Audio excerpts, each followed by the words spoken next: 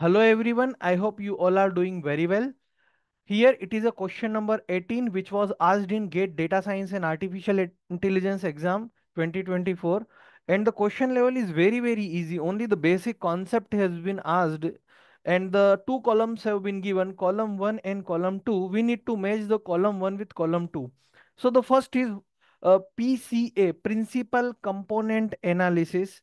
The second one is naive-based classification technique, and the third one is logistic regression.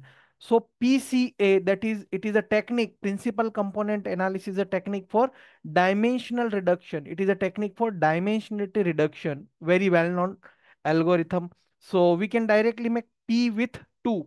So P with 2 means A cancelled, D cancelled. So currently we have matched P with second, right? Thereafter, naive-based classification algorithm.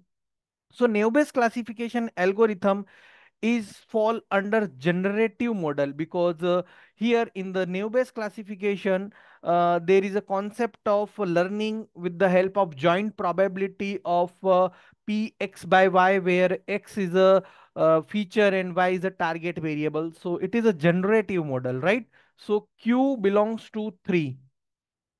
And thereafter, the logistic regression basically used for binary classification task.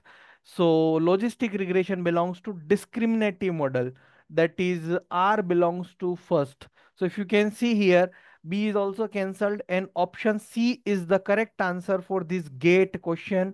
Easy level question. Still, I hope the concept is clear. Again, let me revise. PCA, dimensionality reduction problem. Naive-Bayes classification is generative model, and logistic regression is discriminative model, right? Thank you so much. Please subscribe for more such important videos, MCQs, and latest update. Have a nice day. Jai Hind, Jai Bharat.